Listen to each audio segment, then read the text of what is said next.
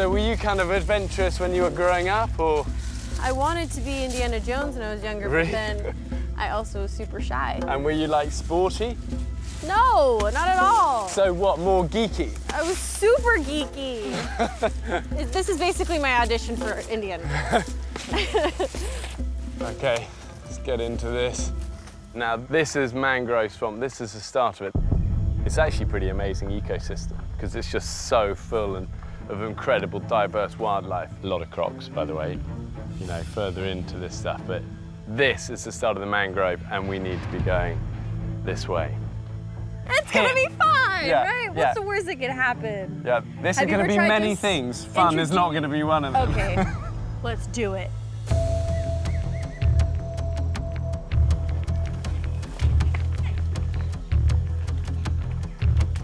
Whoa.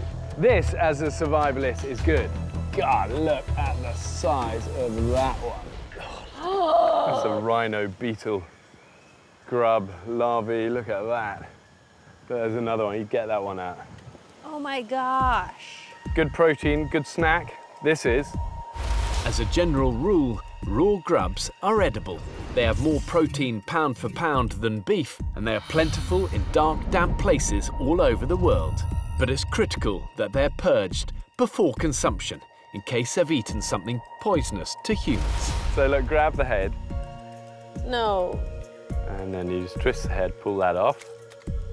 And then all of that.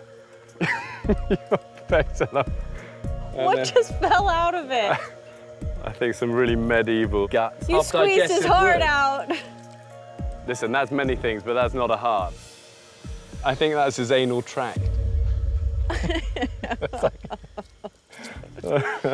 And then you're left with that, and that's all good.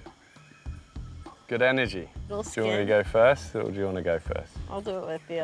Okay. I don't think I got all the anal tract out, but what's the worst that could happen, right? Just adds a flavour. Okay, great. I just ate a beetle larva. I'd rather not explain what it tastes like. Ugh, it doesn't taste very good. No. But good energy. Feel energized, I guess. Yeah. I think I'm supposed to feel more energized than I do. I think that cappuccinos work better.